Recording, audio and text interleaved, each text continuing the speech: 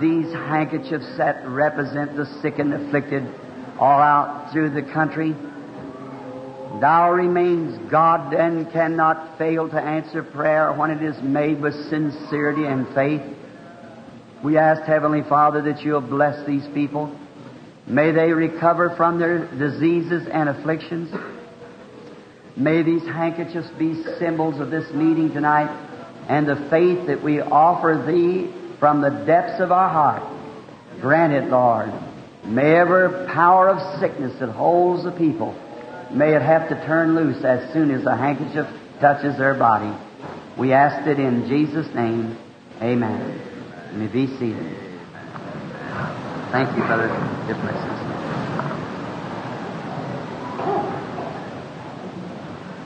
It's just a little late, a serious hospital condition. Man, very serious, was just brought here that couldn't wait, just had to be taken right then from the hospital, and very, very, very sick. I said to the man, "Do you believe, sir?" He said, I was comfortable in the hospital, but I've been waiting in agony for you. I just believe that God's going to heal him and let him get well, go home, be well now, for His glory. Tonight, I just want to take just a few moments of time just to catch the feeling of the meeting. And then we're going to pray for the sick. Bring a prayer line right through like we said we would do. Promise. And now tomorrow morning at 8 o'clock is the businessman's breakfast. I think that's right, Brother Shakarian. I'm certainly glad to have Brother Shakarian here with us tonight on the platform. Brother Minor Organbright somewhere in the meeting. And also Brother Branham. Real good friends of mine has traveled practically the bigger part of the world with me and meetings. And tomorrow morning there's to be a businessman, the Full Gospel Businessman's chapter established here in your city. I think it's an asset. And I think I'm highly elated over it myself to know that it'll be another cause for the kingdom of God, another cause to help out. And businessmen, as I said last night, we ministers, how I never even knowed Brother Shores hardly until this meeting, and we get together and talk. We have things in common. It's the kingdom of God, and we love to get together and talk these things. Ministers has fellowship. We belong to different organizations and things, which that doesn't bother us. We're glad that the grace of God looks over all of that. And but then businessmen, some of them come in and one's a mechanic, the other has automobile business, another in a dairy business. They don't say to one another, "Well, you are not a dairyman, you're not in it." They just have fellowship one with another, see? And I think they've got things in common, and it's good for them to talk it over. They don't come now to take the place of the church. They only come to add to the church, to help the church in the great struggle. May the Lord bless, is my prayer. Brother Williams announced the other night that they didn't have room for the ladies. I'm sorry about that, because the ladies really attend meetings, you know, but I'll tell you the next one.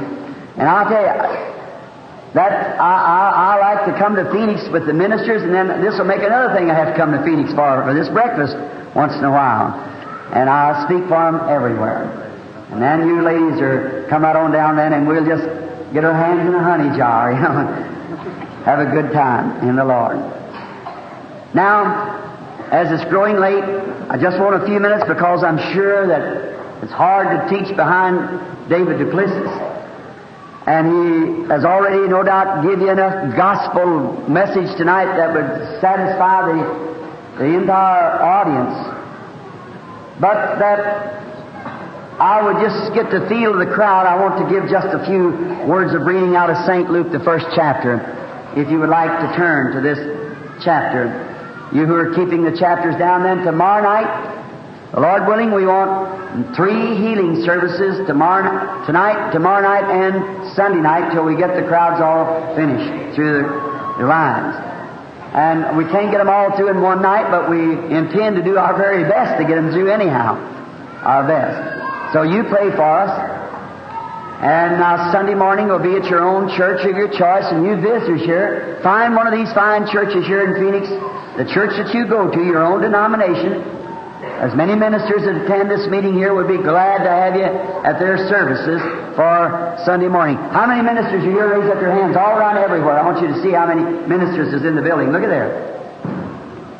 That's the preachers. 30 or 40 of them maybe sitting in the building tonight. How thankful we are for these fine men of God and women of God who believe in the Lord Jesus Christ in this type of ministry. Let us begin reading now in the first chapter of St. Luke and beginning at the 35th verse. And the angel answered and said unto her, The Holy Ghost shall come upon thee, and the power of the High shall overshadow thee. Therefore also that holy thing which is born of thee shall be called the Son of God. And behold, thy cousin Elizabeth, she has also conceived a son in her old age. And this is the 6th month with her who is called barren. For with God nothing shall be impossible. And Mary answered and said, Behold, the handmaid of the Lord, be it unto me according to thy word. And the angel departed from her. Let's just once more pray, if you will. Lord, now we have sang songs tonight. I never got the opportunity to sing it with the people, only hum a little, only believe as I was coming to the pulpit. Prayers has been made, the Bible's been read. Lord, speak to us tonight through thy word to continue the message that we've already heard. We pray that then the Holy Spirit will come and get into the message tonight and will bring Christ real to our hearts. We hear in the paper where those Muslims laid before Mr. Billy Graham those 30 incurables and challenged him. Oh, Lord God, there's still a God that lives and answers by fire. We pray Thee, Heavenly Father, to be with Billy Graham as he's ministering over there in the fields where only those who walk in those tracks. Many times Thy servant has tried to say to the people, it's all right here in America, but don't try that demon land there unless you know what you're talking about. For they're ready to challenge the Spirit of God. Lord, Thou art still God and has proved every time that You were God. Give Your servants courage to believe You, Lord. Thou art God. If You're not the same God, then You wasn't God at all. But we know that Thou art the same yesterday, today, and forever, and nothing can ever change Thee. Thou art the eternal and everlasting God. Speak to us tonight, Lord Jesus, while we think on Thy word. We ask it in Your name and for Your sake. Amen.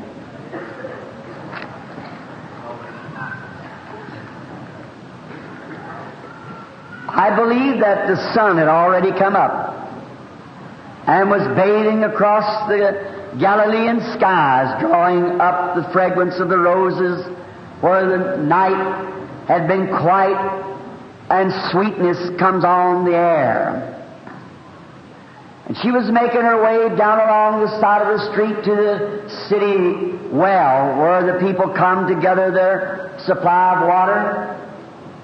And as she made her way along with a little crock under her arm, she was studying, thinking about the day before and the great mighty message that the rabbi had preached. And at the message that she and Joseph, her engaged husband, had spoke of on their front porch after the midday meal. As they sat there looking across the little hill to where finally the little house would be erected where they were to spend their life as far as they knew in this little building. Joseph was a carpenter. And he loved his job, and he loved to do things just right. And being a believer in God and know that there was someone who watched over him, He wanted all of his work to be just exactly right. But oh, this little house was a special one.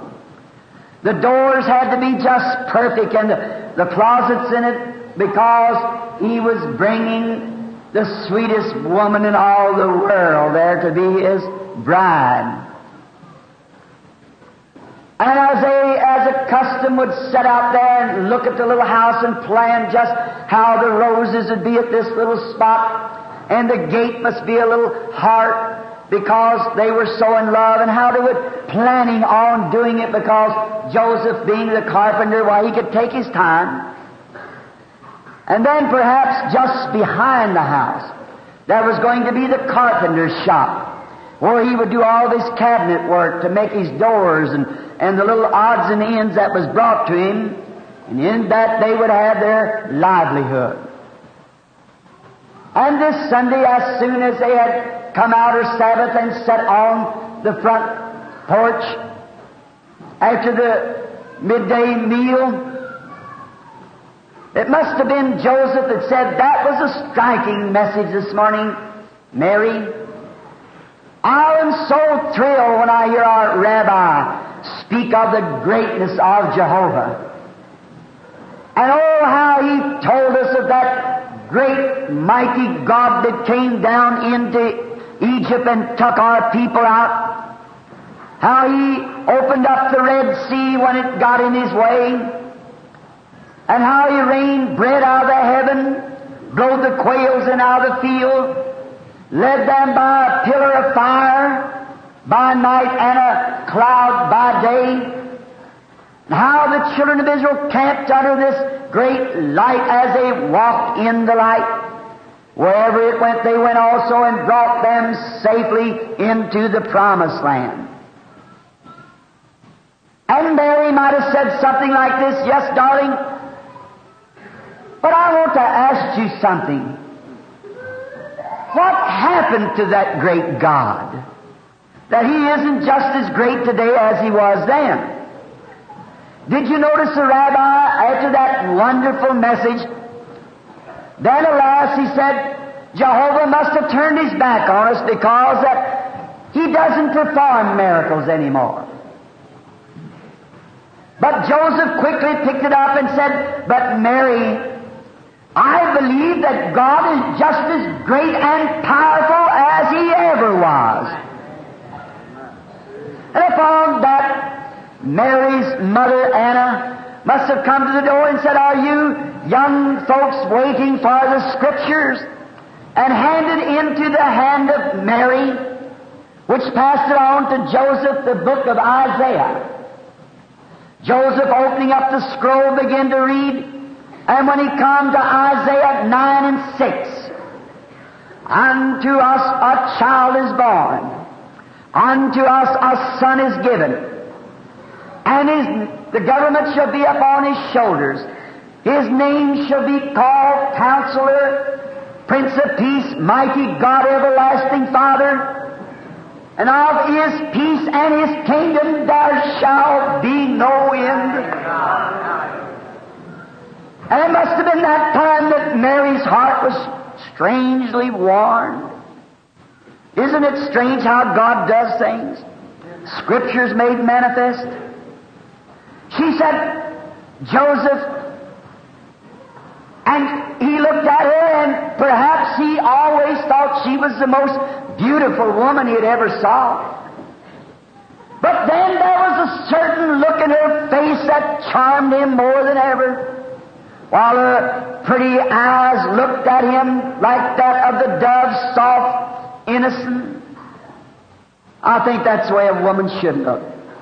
Innocent, soft, and sweet.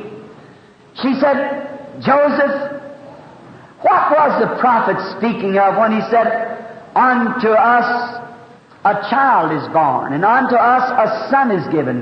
Who is this son and this child that he was speaking of?"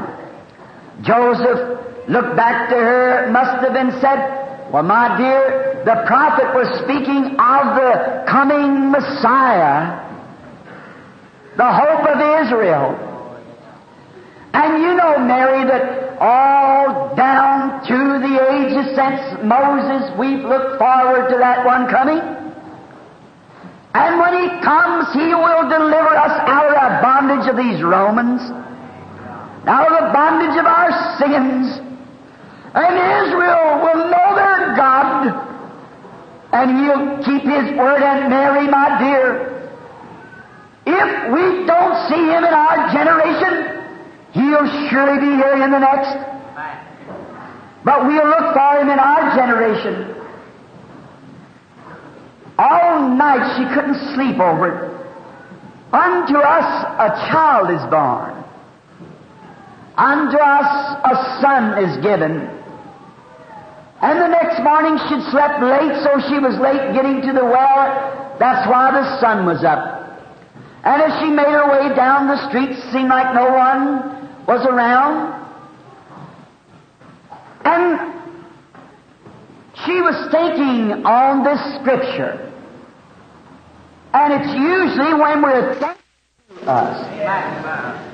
I believe that that's the reason people doesn't have the victory and in their heart that they should have, is because their thoughts are on other things. Let the meditation of my mind and my heart be acceptable unto Thee, O Lord. I believe if we'll think on Him, He'll draw nigh unto us. You remember the first Easter when Theophilus and his unnamed friend in the Bible was on their road to Emmaus? They were going along the road discussing about Him, thinking of Him. Oh, their hearts were burdened.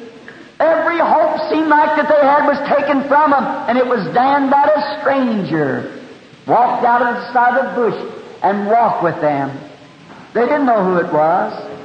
He was just a man come walking out, walked along them and said, "Why are you so weary?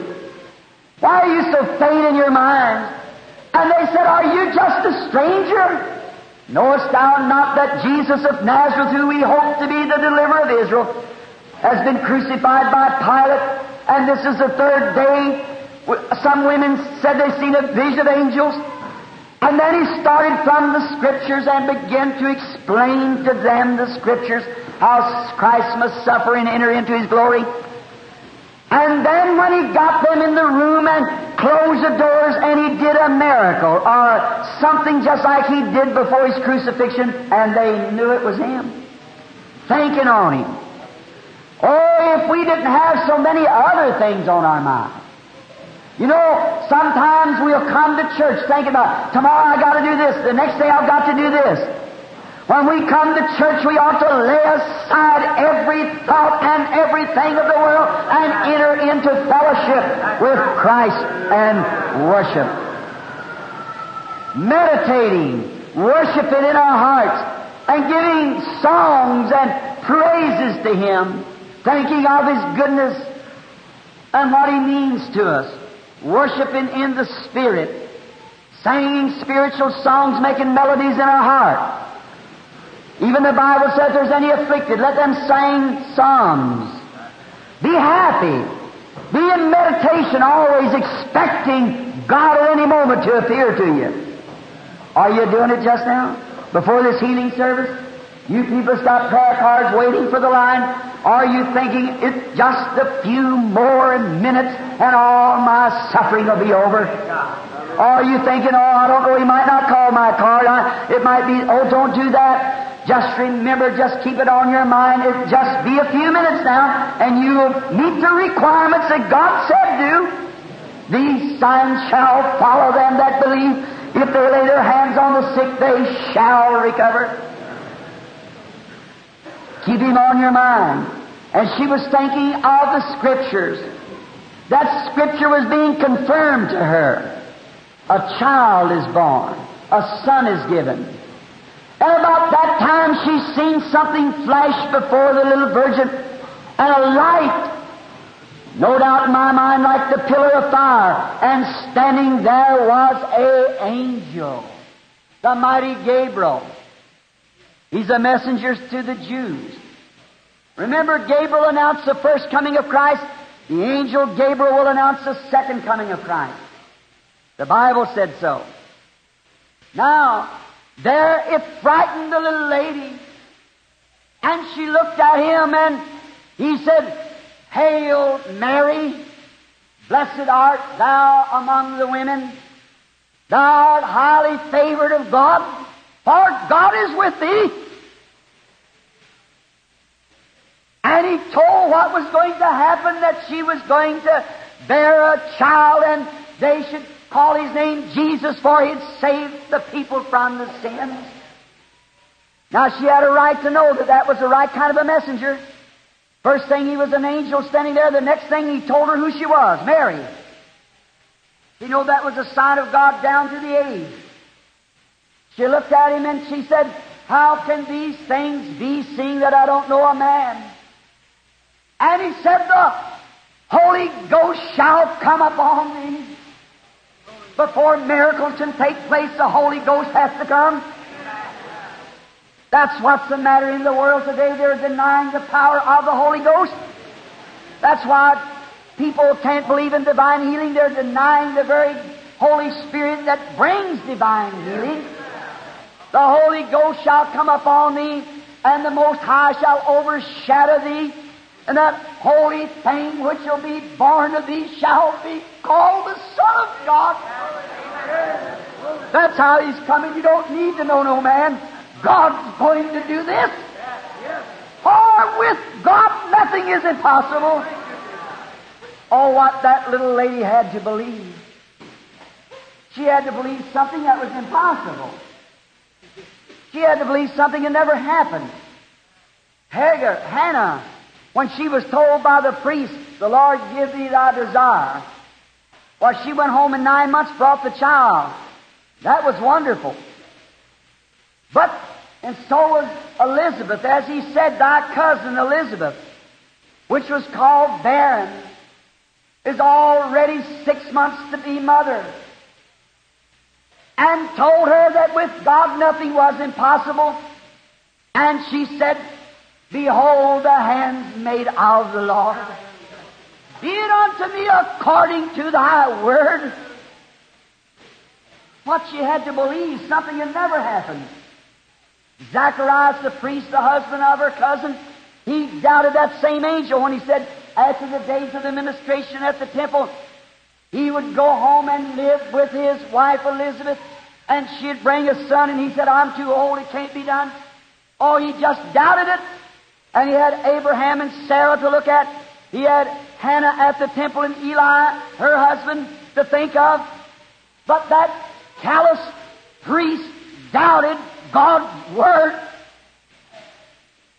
But his brother Sicarian said the other day over in the island when I saw my mother-in-law die 5 days before it happened, and my brother-in-law have a hemorrhage and spit blood out from his mouth, just squirted from his mouth. Brother Simon said, let us go in and pray that this won't happen. I said, it won't do one bit of good. God has already said it. It's got to happen. God, when He says anything, it's impossible for it not to happen. Therefore, when God says in the books, all things are possible to them that believe, it's got to happen. No way to explain it away. You can believe God will perform every promise that He made. Then, when she never waited, little Mary didn't. Now, she had to believe something that had never happened. But look at her little childish heart.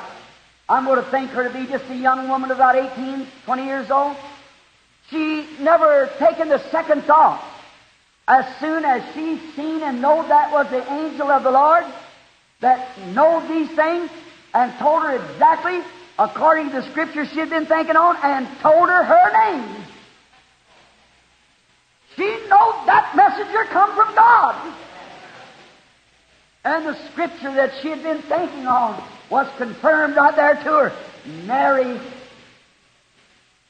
the Holy Ghost will come upon you, and the Almighty shall overshadow thee. And that holy thing that'll be born will not be a man, but he'll be called the Son of God. She threw her little hands up, and the tears running out of those beautiful eyes said, Behold the handmaid of the Lord. Be it unto me according to thy word. She didn't wait till she was positive of this. She didn't wait till she felt life or some kind of a sensation to prove that she was to be a mother. She just took His word, and that was enough. That's what God wants you to do tonight. Not wait till you feel better, not wait till you can move your hand better or walk a good step, not wait till the doctor says you're improving, but take God at His word and begin to believe it. That's the only way to please Him. Take His word. That's the way miracles are performed. When God is tucked by His word, the impossibles are made real. When God is tucked at His word. Not questioned. Just give it from your mind. Behold the handmaid of the Lord. While she was so happy about it, she just couldn't stand still, and nothing had showed up yet. But she knew it was going to because God said so. If Christ said, These signs shall follow them that believe, if they lay their hands on the sick, they shall recover. Take Him at His word. Don't doubt anything, just go right on believing. It'll be all right. God promised it. God will perform it. God watches over His word to keep it and to answer prayer. Then she started on her way. She heard good news of her cousin Elizabeth, an old woman, around 65, 70 years old. Her husband the same age, around 70 or 75 years old, and she had conceived in her old age because she had believed God would give her a child. It was an honor then to have a baby. It's a dishonor now. They'd rather buy a little dog, give it the love of a child. No wonder we got juvenile delinquency. Amen. We got dog-loving mothers. Oh, it's a shame. But it was an honor then and a dishonor for a woman not to have a baby.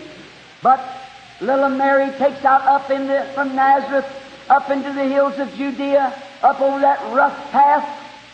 I guess Brother Arganbright, you traveled that path a few weeks ago. Up over that hill into Judea to meet her cousin, to enjoy fellowship together. Because God had overshadowed both of them. What a privilege it is for brethren to dwell together in unity.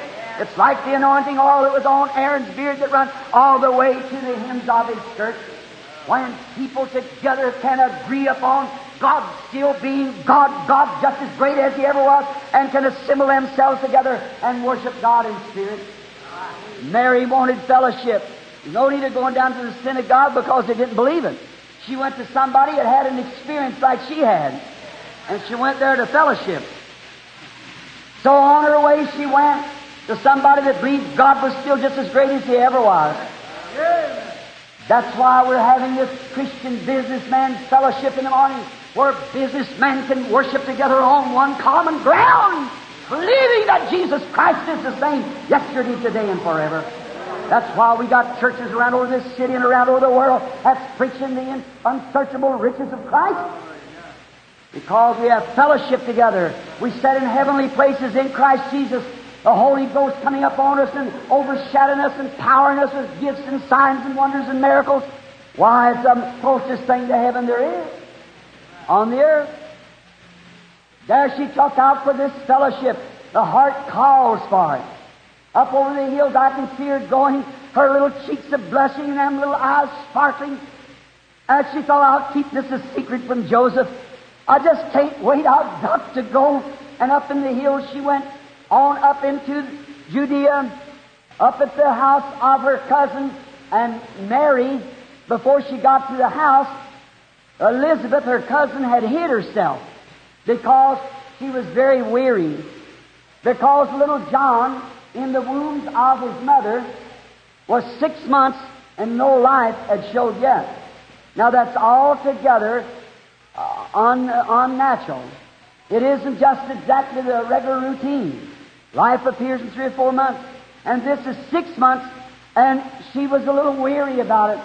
I can see her sitting back in a room, and there she said, praying something like this: God, I've waited all these years, and I believed in my heart that something was about to happen. There sits my husband out there, dumb, he can't speak.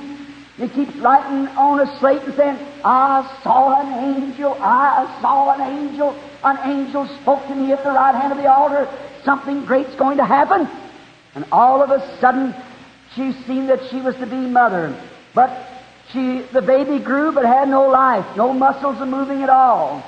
6 months, altogether subnormal.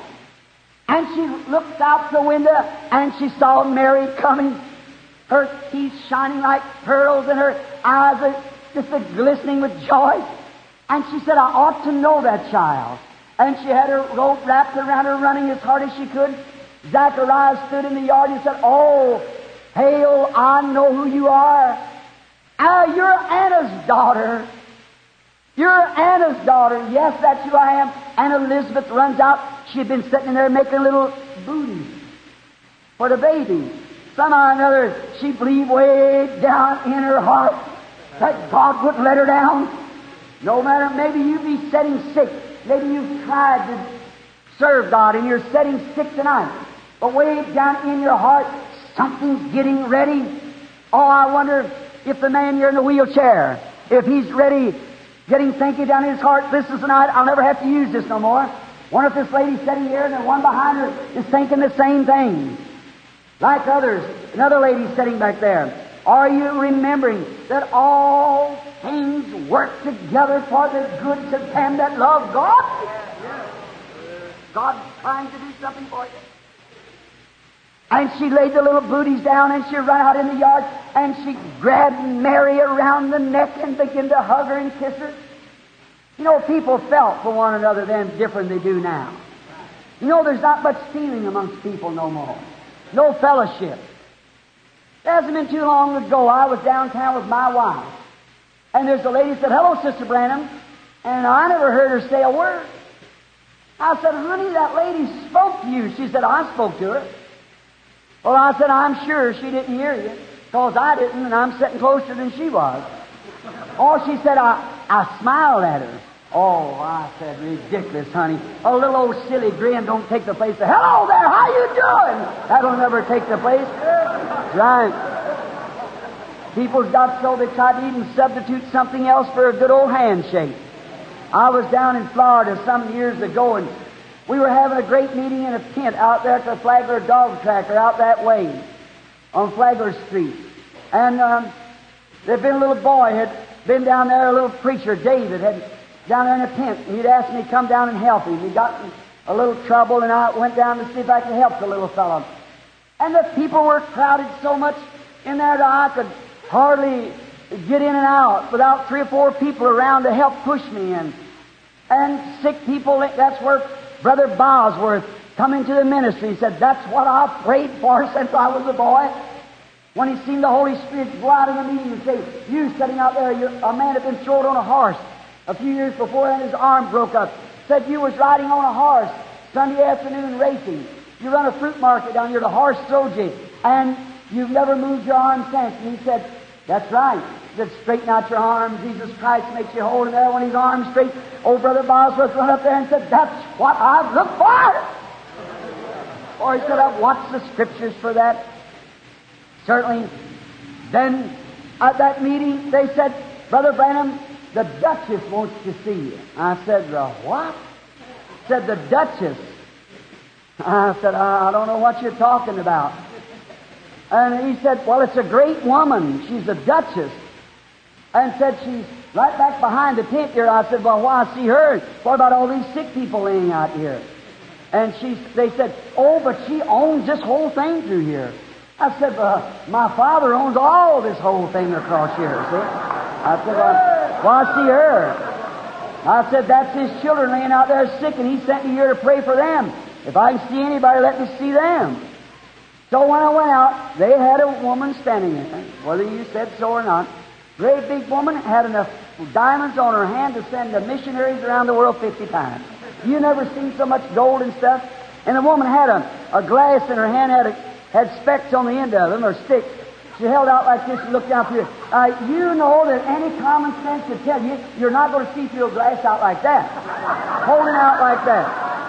And she said, "Are you Dr. Branham?" I said, "No, ma'am, I'm not." And she said, "Well, I was told that you were Dr. Branham, the divine healer." I said, "No, ma'am, I'm Brother Branham, the servant of Christ." And she said, "Well, I am charmed or delighted," or something like that, with her hand up like this. I looked at her a little bit, and I thought, that's the funniest. We don't shake hands like that in Kentucky. So I seen she wanted to shake hands with me, so I reached up and got her over hand. I said, "Well, get it down here so I know you when I see you again." What is it? It's somebody trying to act something that they're not. That's just exactly. It's a lot of put on that has no meaning to it at all. She was no more than 6 foot of dirt like the rest of us. That's just exactly it. But trying to be something, you see. Like old Congressman Upshaw that was healed in a meeting after being in a wheelchair and crutches for 66 years. He always had a little slogan. He said, "You can't be nothing that you ain't." And that's really the truth. That's it, you can't be. Oh, people now, you don't even know when your neighbor dies unless you see it in the paper anymore. They don't have no more fellowship like we used to have. We're going down the street 90 miles an hour and turn the corner and stop and talk for an hour before you go home. Oh, there's something insane about the whole thing. But people in them days loved one another. They had time, fellowship, and to talk to each other. And Elizabeth saw her cousin, and she run out and threw her arms around her and began to hug her. She said, "Oh, Mary, well, the last time I seen you, you was a little freckle-faced girl, and here you are, a beautiful woman. And I heard that you were going with that fine boy, Joseph." She said, "Yes, that is true, Elizabeth." "Well," she said, "I'm so glad to see you. Why, honey, why don't you come sit down? Why, Joseph has gone to fetch some water so I can wash your feet. You must be tired. They're bleeding. Is there anything wrong? Are you in a hurry? You seem to be so happy, but yet look like you've been hastening." "Oh," she says, "Elizabeth, I just can't wait to tell you." "Oh," she said, "I'm going to have a baby." "Oh, you and Joseph already married?" "No, we're not married yet." "Well, married." I'm shocked. "Oh, but Elizabeth, on the road to the well, day before yesterday morning, I was going along thinking about the Scriptures that Joseph and I had been talking about the day before, and I seen a great big pillar of fire stand before me. Stepping out of it was Gabriel, the angel of God, who called me by my name and told me that I'd found favor before God, that the Holy Ghost was going to overshadow me, and that the power of God would be upon me, and I'd have a child, and he'd be called the Son of God. Amen. And said he told me that you were to be a mother also, old age like this, and said it's already 6 months. Oh, she said, "Mary, that is the truth. I'm to be a mother, but honey, I am so wearied. I'm already 6 months to motherhood, and the baby has never moved. It hasn't had one bit of life yet. And I'm just so worried about it." Oh, I hear Mary say, "Don't worry, because everything will be all right. That angel knows you and called your name too. Your cousin Elizabeth. Oh, everything will be all right." And he told me, he even gave me my baby's name. Oh, he did. Yes, he gave me my baby's name. He said I should call his name Jesus. Just about the time she said Jesus for the first time, that name was ever spoke by human lips, little John received the Holy Ghost and began to jumping and shouting in his mother's womb. Oh, my! Little John began to leap in the mother's womb for joy. If the name of Jesus Christ, the first time it was ever spoke through human lips, brought a dead baby that had never had no life, brought him to life, what ought to do in this church tonight with a born-again bunch of people that's filled with the Holy Spirit, and the angel of the Lord here nightly showing himself that he's the same yesterday, today, and forever. That glorious name of the Lord Jesus. Oh, there is power, wonder-working power in the precious blood of the Lamb. How that great, wonderful, immaculate name, that inscribable name of the Lord Jesus. One time I give it a challenge I wanted to see what I was talking about. When I was in France, I went to Pig Alley. I didn't take anybody's word for it. I wanted to see it myself. They told me about spiritualism, and I took a couple of fellows and went up in Indiana where they had that big meeting of spiritualism. I thought it was a hoax if they weren't. Now I went in there, and they had a table standing up and said, no man can knock that table down. Going on like that, and the people were going on all kinds of demon powers. And they looked over there, and I said, the power of God can knock that table down. And I said, they wouldn't believe it. And they were trying to hold it down with hands, four men with their legs wrapped around, trying to pull it down, and this woman standing there doing all kinds of things and making that table walk and go around. And they stopped when I said this. And another minister, Mr. D'Arc, standing by me. I said, in the name of high heavens, fall. It didn't do it. I said, in the name of the Holy Church, fall. It didn't do it. I called all kinds of names that I could think of. That's why I said, in the name of Jesus Christ, fall. And it almost broke the legs off, hitting the ground. In my name they shall cast out devils. There's power in that name. It made this little baby come to life in the wombs of its mother and leap for joy. And the Bible said that John was born from his mother's womb full of the Holy Ghost. Not only that, but while he was in the womb and the Holy Ghost upon him, his own mother received the Holy Ghost and prophesied, saying, and gave prophecy concerning him and concerning the Lord Jesus. Don't you see, friends, that same Jesus Christ that was born of the Virgin Mary was born of virgin birth. His Holy Spirit sure tonight, He has every angel under His control. He has every power under His control. All powers in heavens and earth, He said, is given into my hand. Go ye therefore and teach all nations into all the world. And He all the power lays within Him, and He promised these promises. Just don't question Him. Take Him at His word. Do that while we bow our heads just a moment now for prayer. How many would like to be remembered and say, Brother Branham, let that power that made John in the womb of his mother come to life. May it waken me out of my dull senses. God bless you, boys. God bless you there. God bless you all over the building. Hands up. Let that Holy Spirit waken me from this slumber that I'm sitting in. I want to be filled with the Holy Spirit in such a way that my human senses will not function unless it's in the will of God. I want to be led by the Spirit. The Spirit is the sixth sense. God gave man 5 senses. They wasn't to control you. They're to contact your earthly home. But the sixth sense, which is faith, it leads you. It controls you. Our Heavenly Father, oh, how good it is to talk of the Lord Jesus, to see how it blesses our soul, and to know tonight that there never was a man born under the heavens like that. There never was such a wonderful gift ever given to the world, when God so loved the world that He gave His only begotten Son. Whosoever believeth on Him should not perish but have eternal life. All that God has done for the human race, and we sat and rehearsed that over in the experiences of other people in days gone by who has been in contact with heaven through the messengers of angels and the Lord Jesus and the Holy Spirit and God Himself.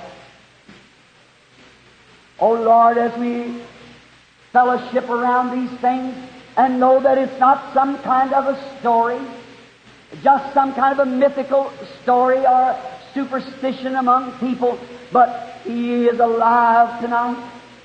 He's here tonight just as real as He was in Galilee.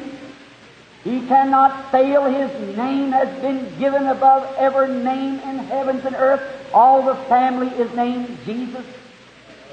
All the powers in heavens and earth is given into His hands. And He said, go preach the gospel. These signs shall follow them that believe.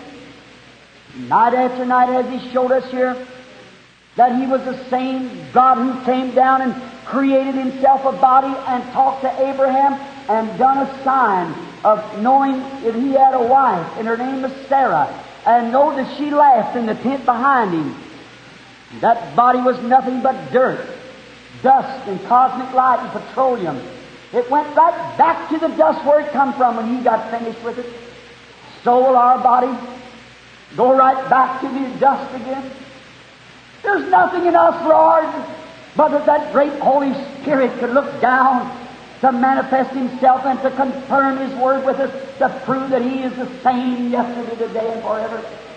Seeing that come to pass, then, Lord, we are bringing the sick tonight to this platform to lay hands upon them and pronounce Your blessings.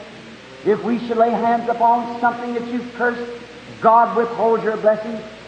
But if everyone has repented of their sins and they're ready to receive Thee, I pray that You'll heal every person that's in divine presence tonight. Grant it, Lord. These that raised up their hands just a few moments ago, Lord, may while the meeting is going on tonight, they will receive the power of the Holy Spirit, that He'll so deaden their earthbound conscience until they'll think on Him, sing about Him, talk about Him, until He appears to them, Lord, and changes them. Granted, we commit it all to Thee now, looking for Your great hand to perform these things that Your Word has promised. And we have asked, in the name of the Lord Jesus we pray. Amen.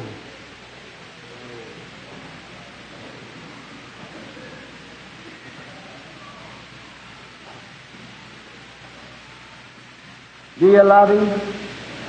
Oh, that wonderful Jesus. That Son of God that so come down and made Himself man that He could catch death, caught the stinger of death in His own flesh and pulled it out. The sting of death would never hurt us. We're free from it. Let's sing our good old song, I Love Him. All right, sonny boy, let's get going. Now, everybody sing as we worship Him. Message is over, the prayer line fixing to be called. Let's sing now. I love Him. I love Him because He first loved me and purchased my salvation.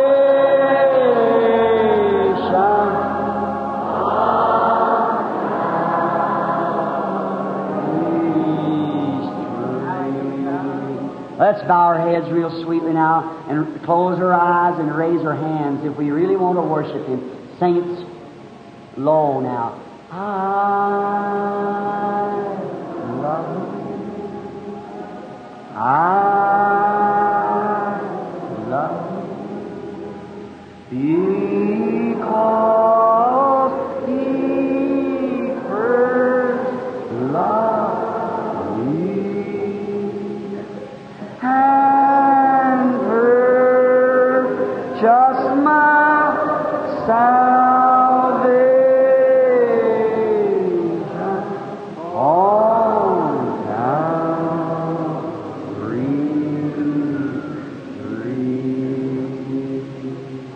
All together now with the Lord's Prayer. Our Father, who art in heaven, hallowed be Thy name. Thy kingdom come, Thine will be done, on earth as it is in heaven. Give us this day our daily bread, and forgive us of our trespasses, as we forgive those that trespass against us. And lead us not into temptation, but deliver us from evil. For Thine is the kingdom, and the power, and the glory, forever. Amen. Jesus said when you pray that, if you have aught in your heart, forgive every man from your heart his trespass. For if you do not from your heart forgive every trespass that man has done against you, neither does your heavenly Father forgive you yours. So to enter this line, be free from sin. Confess your faults one to another, pray one for another, that you may be healed. I'm going to ask our brother now while I call the prayer line. I want to call them just one by one so that you won't make this a tear-up condition. And how many here that has prayer card? Now raise up your hands. Just come across a seed. and he landed in another country, and a little woman come along without any prestige, anyone to bring her. Many years she'd had a flooding and a blood issue, and no doctors could cure her. Perhaps she'd sold all she had to pay the physicians, and they had tried hard but had failed. But she believed that she could touch his garment, she'd get well. And she went through the crowd and touched his garment. Now the Palestinian garment has an underneath garment and a robe that hangs loose. And she touched the border. That would probably be that far from him, swinging loose. And she touched the border with her finger, went back through the crowd and sat down. Stood up or whatever she did. Jesus stopped and said, "Who touched me?" Just think of that now. I remember we're talking about Jesus. Everything in the healing lines, to my opinion, has to be scriptural. Has to be on the Bible. Has to be what He was, what He done, just what He done. Then He is the one we're looking to today. He is the one that promised to be here, the same yesterday, today, and forever. Is there any strangers in here that's never been in one of the meetings before? I guess one woman, two people I see. All right? So the woman touched him, went back and sat down, and she sitting there, and Jesus said, "Who touched me?" And Peter come up and just literally rebuked him, the Bible said. Well, I'd imagine the apostle said something like this: "What do you mean by saying a thing like that? Why, here's 500 people and every one of them's touching you." Jesus said, "But I got weak. Virtue went from me." And he looked around in the audience, and he found the woman. And he told her her blood issue had stopped because her faith had made her well. Is that right? Now, how many of you ministers and Bible readers knows that the Bible, the New Testament, said Jesus Christ is the same yesterday, today, and forever? How many knows that the Bible said that He is right now on the right hand of God, in the majesty on high, His literal body, sitting there, a high priest, making intercessions upon our confession, and He can be touched by the feeling of our infirmities. The Bible says. Now His body's up there. His Spirit's down here. His Spirit, God's Spirit worked through that body, His virgin-born Son, in the fullness of God. He works through you and I as portions of God. That's why the Holy Spirit, when it come on the day of Pentecost, it broke all up, that pillar of fire, and divided itself in licks of tongues and set upon each one. We have to have one another. The biggest thing the devil ever got on us was when he separated us from the love of God, from one another. And we love one another. That's brotherly love. When we can get to one another, if you've got part of the Holy Ghost and I got part of it, the next man's got part of it, put us together, there's 3 parts. Amen. I'm 3 times as strong as I was with you 2 brothers. See? That's the way we stand. I'm a real Kentuckian. Together we stand, and divided we'll fall. That's right. We must stand that way together. Now, if Jesus Christ is the same high priest that that woman touched, by the feeling of her infirmities, and He's the same high priest, He'll act the same. He'll do the same if you can touch Him. Now today, you can't touch Him with your finger. You've got to touch Him with your faith. Is that right, brother? Is that right? Your faith is what touches Him. You can't touch Him with your finger because He's sitting on the throne of God. How many believes that Jesus overcome and sat down on God's throne? And promised that if we overcome, we will sit with Him on His throne as He's overcome and sat down on God's throne. That's exactly what He said. All right. Then if that is so, then if you tonight are out there, here's all the prayer cards standing, and you're out there without prayer cards, and you will believe with all your heart that your faith can touch Him, and you believe it, then God will answer and act just the same as the high priest did at the beginning. You believe that? Have you got all the prayer lines, the whole 50 of the prayer cards there? That would be 1 to 50, you said. Okay. Now, tonight, the reason I call the whole bunch, this is not a line of discernment. This is a line of praying for the sick. See? The discernment comes each night in the meetings. But He's here just the same. Do you believe that? Yeah. Sure He is. If there's not one thing done, He's still here to heal the sick. If you'll believe it.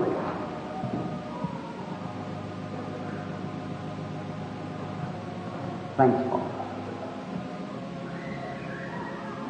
How many out there now that is sick yet? I see your hands. If, how many out there that raise your hands believe that when Jesus was here on earth, that the way He made Himself known being the Messiah, He could tell the people what was their trouble and so forth? How many knows that? Knows that that's a promise of the Bible. Well then, you know that I could not be Him because He's sitting on the right hand of God. But He promised the works that He did would we do also. He promised in the last days that the church would grow so close from the days of Luther, justification, days of Wesley, sanctification, days of the Pentecost, the restoration of gifts, right into the headstone. And through that would bring forth the whole body, the resurrection of every believer.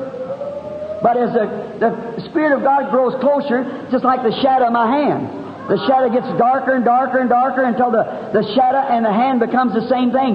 The church come from justification, sanctification, baptism of the Holy Ghost, now going into the very headstone and the presence of the angel of God, Jesus Christ, the Holy Ghost, so present, doing exactly the same works that He did on earth, which is bringing forth the church and the Christ to unite together.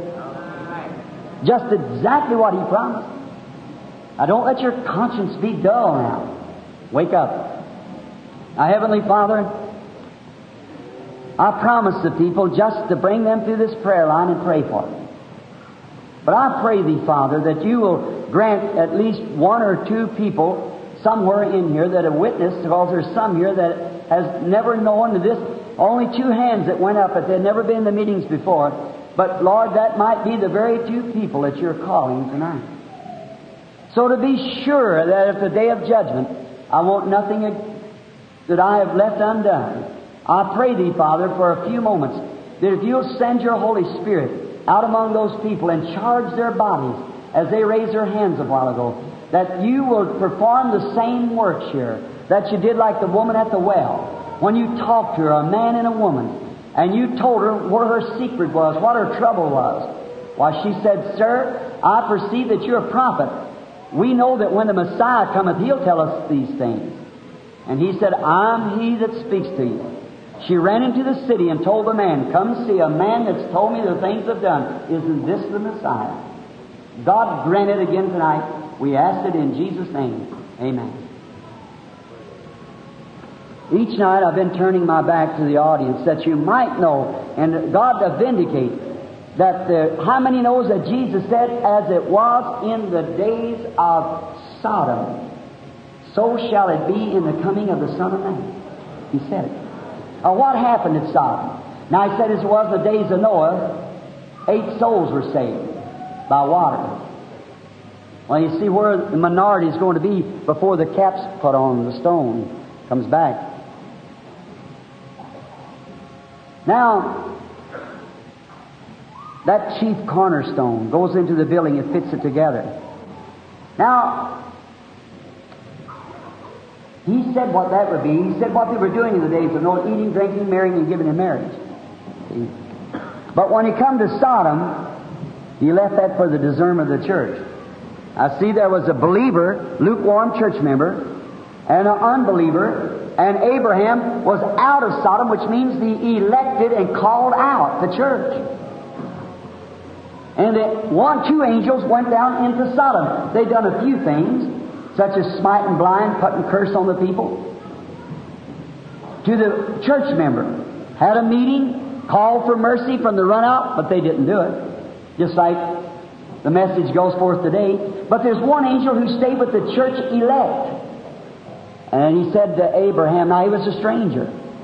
He said, Abraham, where is your wife Sarah? Your wife Sarah, a stranger. Said, in the tent behind you. Said, I'm not going to keep this from you. Personal pronoun now. I'm not going to keep this from you. But according to time of life, Sarah's going to be a young woman again. You've heard me preach on it. And she's going to go back and have this baby. And Sarah, in the tent behind the man, had never seen him, in the tent, laughed within herself. And the angel with his back turned said, why did Sarah laugh? Abraham called him Elohim. Not the man sitting there eating steak and drinking milk, eating cornbread, but it was the Spirit that was in him. Now, what was it a sign of? That the Spirit of God would dwell in the flesh of people again and show the same sign before the end time. As it was in the days of Sodom, so shall it be in the coming of the Son of Man. Now, Sodom was the one that burned. Fire fell out of the heavens and burned them. And that's what's going to happen again. It ain't going to be water, it's going to be fire. So the angel of mercy comes with the same message to warn the people, stay away from Sodom. Now you pray and see if you can touch his garment. And may he add his blessing. Just a moment, Billy. I want these people out here in the audience first. Then when I start that line, just let them know that the Holy Spirit's here. Them people's got prayer cards. Listening to Brother searching the Scriptures, you can't deny but what it's the Scriptures. And I need tonight, let him speak to me. He don't know me. Let him tell me what I'm suffering with or something about me. I'll believe, Lord, I'll tell everybody there is that I can contact that Jesus Christ is soon coming, the Son of God. And He's the great healer.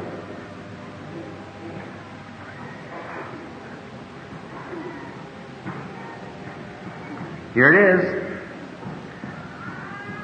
There's a woman sitting right here, looking down, praying. She raised her head and looked at me. She's suffering with headaches. You believe the Lord Jesus will make you well, lady? Sitting there, second woman in from the line, in the back of the line there. You believe that He'll make you well? You believe those headaches will stop? If you do, raise up your hand. All right, they'll leave you now. You believe with all your heart? Here, this man's sitting right here with his head down praying, suffering with oppression. Do you believe that God will heal you and take that oppression away from you? If you do, raise up your hand. All right? You had more faith than you thought you had, haven't you? Now, the devil's been lying to you. Now, you know that. But he's left you now. Go on, just be happy and sing and rejoice. Have faith in God. If thou canst believe, all things are possible. You believe that? The Bible said so.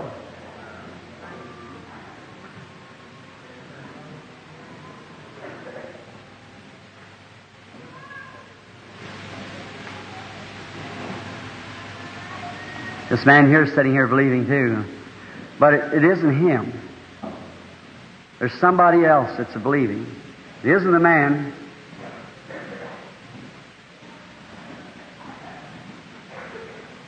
It's a colored woman. She's suffering with heart trouble. She has oppression also. God will let me know who it is.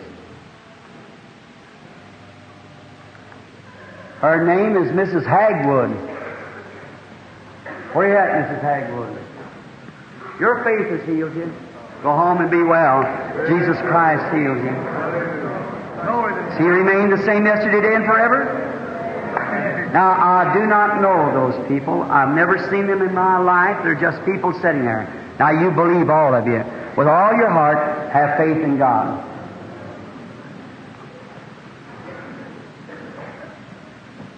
We are strangers to one another, sir.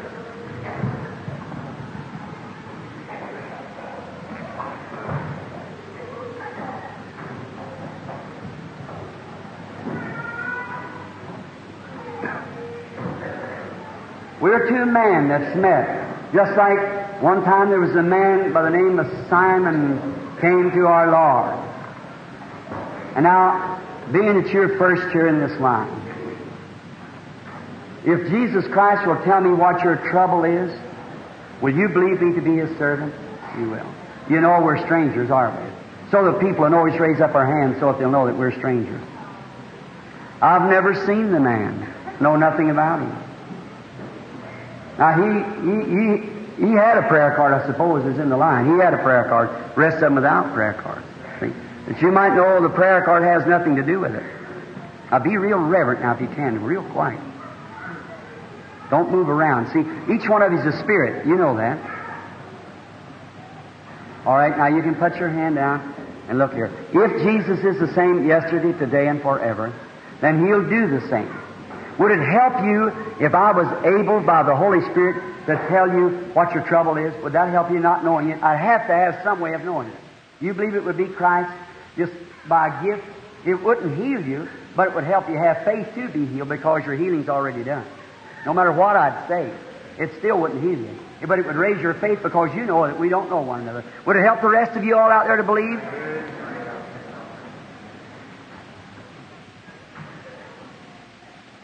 The man suffers with a blood condition, diabetes.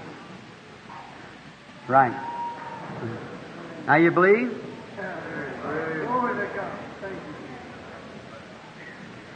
Would it help you if God would tell me who you are? You know I don't know who you are. Would it help you? Forest Clara? That's right. Would it help tell you where you're from? Gilbert, Arizona. Return home now and be made well. Does that help you? Yeah, you believe God? Now let's pray. Now remember, all you people in the prayer line out there, pray now. Now don't get up out of your seats, please. Be seated. Just keep real quiet. Pray. You don't know what God might do here tonight. Now, the anointing of the Holy Spirit's tremendous here right now. So I'm looking for something really to take place now. And now look here, all you people in the prayer line, this whole church is pledged that are going to be having faith and praying for you. Now, just come now as I pray. Now come, sister. Our Heavenly Father, with this church, I pray the prayer of faith over my sister in Jesus Christ's name. Amen. I go believing, having faith. All right, come. All right, you believe now with all your heart? You believe that God will cure the heart and the baby too. All right, then you can go and be made well. Believe with all that's in you. Amen. All right, bring her along. How do you do, sister? You believe Jesus Christ will make you well? Our Heavenly Father, I pray for our sister along with this church that you'll heal her and make her well. Through Jesus' name, amen. What does the Scripture say? These signs shall follow them that believe. You know what it's about. You believe He healed you now? Heart won't bother you no more, and that thing will go off your face, and all those troubles will be all right now. On your road rejoicing, say, thank you, Lord Jesus, and be made well. Now you're an awful young woman to be nervous the way you are, but you believe that He is healed right there. You know, all right, just go on your road and say, thank you, Lord Jesus, and believe with all your heart. Do you believe with all your heart, sister? Our Heavenly Father, I lay hands upon her. My hands represents this whole church. May she be healed in Jesus' name. Amen. Have faith now. If I don't say one word to you, yet you believe you're going to be healed. See, that discernment would kill me just in a few minutes. I can't go through all of it, you know. Our Heavenly Father, I pray that you'll heal the woman and make her heart to be well. In Jesus' name, amen. Lord, you believe, sister, He'll make you well? Our Heavenly Father, I pray for our sister that you'll heal her and make her well. In Jesus' name, amen. I go rejoicing, saying, thank you, Lord. Amen. And you know you must believe, sister, or die. In the name of Jesus, I condemn this devil that's killing my sister. May it leave her in Jesus' name. Amen. God bless you, sister. Come, brother. Father God, in the name of Jesus Christ, I pray that you'll heal our brother and make him well. Amen. I have faith. Don't doubt. Believe with all your heart. Now, you know that I know what's wrong with you, don't you? You know that. But if I don't even say nothing, I want to encourage them to see. But your arthritis will get all right. Oh, Heavenly Father, I pray that you'll bless her and heal her and make her well through Jesus' name. Amen. Go believing you. You'll never be crippled up. Our precious Lord, the Bible said, whose writer is present, said that these signs shall follow them that believe. If they lay hands on the sick, they shall recover. These people are believers. I'm a believer. This church is believing. We're laying hands upon them in Jesus' name for their healing. Amen. Go believing. If you can believe, or you see, I say this one thing with all my heart. I wish I would have never introduced them visions to the people. Just kept it in my own heart. See, if you ever see it one time, every person thinks that they have to do that or they're not healed. It makes it bad. He's still here. He knows all about that. Don't you believe that? Certainly He does. Just, you believe that, sister? Sure you believe it. All right? Being that you believe it, I'm going to tell you that if you believe God with all your heart, you know you're in the shadows of death. That's right. Cancer on the liver. Yes, cancer on the liver is exactly right. Mrs. Randall, you go home and believe with all your heart and you'll be well. Do you believe that with all your heart? All right, go home and say thank you, Lord. Our Heavenly Father, I pray that you'll bless this man and heal him and make him well for your glory. In Jesus' name, amen. Bless you, Spirit. Our Heavenly Father, I pray that you'll bless our sister and make her well. In the name of Jesus Christ. Amen. Father God, I pray that you'll bless our sister and heal her. In the name of the Lord Jesus Christ. Amen. Now look, sister, you're going to be well. When you go away from here, when you people come up here, when you're prayed for, you've met the requirements. Was you here last night when I said, when requirements is met, hang on. God's there to answer. Just keep believing. Come, sister. Father God, in the name of Jesus Christ, I pray that you'll heal her. Amen. These signs shall follow them. Oh, sister, you want to dodge that operation? You do? You believe that God will take that tumor out of you? Go and believe with all your heart. Oh, Father God, I pray that you'll heal her and make her well through Jesus Christ. Amen. Have faith. Believe with all your heart. Now you've coughed and went on with that asthmatic condition nearly for years and years. You believe He's going to make you well now? Does that help you? All right, that's it. Heavenly Father, I pray that you'll help her and make her well in Jesus' name. Grant it, Lord. Sure will. God grant her request in Jesus' name. God bless our sister standing here. I pray that you'll heal her in Jesus' name. God bless this one who is praying her. In the name of Jesus Christ. The Lord bless this my brother, and as this church is praying for him, may the power of God be upon him in healing in Jesus' name. Our Heavenly Father, I pray that you'll heal our sister and make her well in Jesus' name. Have you accepted the healing? Believe that you'll never have it no more and you'll be all right. You do? And you can go back up to your home and believe it and get well. In the name of Jesus Christ. Amen. Heavenly Father, I pray that you'll bless this man and heal him in Jesus Christ's name. Amen. Come, sister. Hallelujah. Our Heavenly Father, I pray that you'll heal her and make her well. In the name of Jesus Christ, I pray. Amen. I believe it. Just raise up your hands, sister, and say, thank you, Lord God. Amen. Are you all praying? Everybody believing with all your heart? What about you in the wheelchair? You believing? What about you over here? You believing? You're believing, are you, sir? You know, we talked about back there your trouble. Here's a man. Come here. See this man? I don't know him. He's a stranger. Is that right, sir? We're strangers. Is that right? Let's raise up our hands so people see that we're strangers. You believe God can tell me who you are, what you've done, or something wrong with you? You believe that? Would it help you? Would it help you, sir, to believe that you can go back and get well and come out of the hospital? You're feeling better. Now, here's what made you feel better. The very God of heaven that can use me to say the thing to this man that the Bible promised to be said. Here we are, both with our hands before each other, before God. We've never met before in life. We know of. Anywhere. Now look at me. All right, you have some kind of itching all over you. It's bothering you. You've had an operation. That was cancer. It was on your face. Come back again. You got your wife with you. You believe God can tell me what's wrong with your wife sitting out there? Would you believe it? Constipation. That's exactly right. You believe God knows who you are? If He'll tell me who you are, will you believe Him? Yes, sir. David would. Go home, be made well.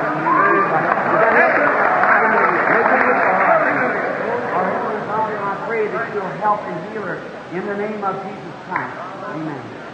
Our Heavenly Father, I pray that you'll help and heal her in Jesus' name. Our Heavenly Father, I pray that you'll heal her in the name of Jesus Christ. God bless them and make her well in the name of Jesus Christ. Don't worry, it'll be all right. Our Heavenly Father, I pray that you'll bless this young man and heal him and make him well in the name of Jesus Christ. Amen. Come, my sister. Our Heavenly Father, I pray that you'll heal her and make her well through Jesus' name. Amen. Come, my brother. In the name of Jesus Christ, may the great Holy Spirit heal you. Amen. Come, my brother. In the name of Jesus Christ, may the Holy Spirit of God heal him and make him well. Do you believe you receive? Praise the Lord. You believe him? If thou canst believe, all things are possible. Is that right? You believe it, young fella? That tummy ain't going to bother you no more now. You can go home, sister. It'll be all right. All right, sister. We don't know one another. You're not from Phoenix. No, you're from away from here. You're from another state, and your state to the west of you faces a large stream of water. It's Lake Michigan. And you go and believe now with all your heart, and that roaring in your head, that tummy trouble and things, You believe that God will make it well? Do you believe it'll be all right? You've got a loved one you're praying for. It's a daughter.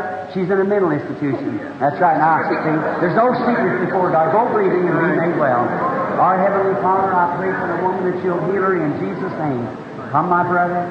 In the name of Jesus Christ, may my brother be healed for God's glory. Come, sister dear. In the name of Jesus Christ, may my sister be healed. Amen. Look at the people praying for you, sister. In the name of Jesus Christ, may you be healed. Come, sister.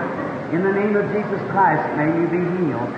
Come, my brother. In the name of Jesus Christ, may you be healed. The Bible said these signs shall follow them that believe. Our Heavenly Father, I pray that you'll heal our brother in the name of Jesus Christ. Amen. Come, sister dear. In the name of Jesus Christ, may this my sister be made well for the glory of God. Amen. Come, sister, believing with all your heart. Heavenly Father, I pray that your merciful care will be with this woman as I lay hands upon her. May the devil that's bound her all this time leave her in the name of Jesus Christ. Oh, believing. Oh, mercy of blind man. Bow your heads just a moment. You believe the Lord Jesus will help you and give you your sight? You believe that God can tell me what your trouble is? Blindness? Weakness, that so forth, is that right? Now let's bow our heads and ask Him to help you. Our Heavenly Father, in the name of the Lord Jesus, give this man back his sight. May the weakness leave his body, may he be strong, may his sight come to him. We don't ask for miracles, Lord. You said a weak and adulterous generation seeks after such. But Lord, we know that you perform miracles, and I pray that you'll give sight to his eyes through Jesus' name. Amen. Now look this way. You can see me now. Better than you did. He can see. He has his sight. Put your hands on my nose and show people that you've been. All right? Feel stronger. All right. Go off the platform. You're going to be well, made well. You believe with all your heart? What about some of the rest of you out there? You believe? You sitting in that wheelchair. You believe God? You've been looking at me here for a long time. You've been thinking in your heart, that man's right. Is that what you've been thinking? Raise your hand if that's true. It is. You believe right now, I don't know what's wrong with you. You do that? If I'll tell you, will you rise up and go on home, forget about it? The allergies and things will leave you then. Rise up and go on home. Believe it with all your heart. Stand up and believe God. Take your wagon and take it home with you in the name of Jesus Christ. Do you believe the rest of you?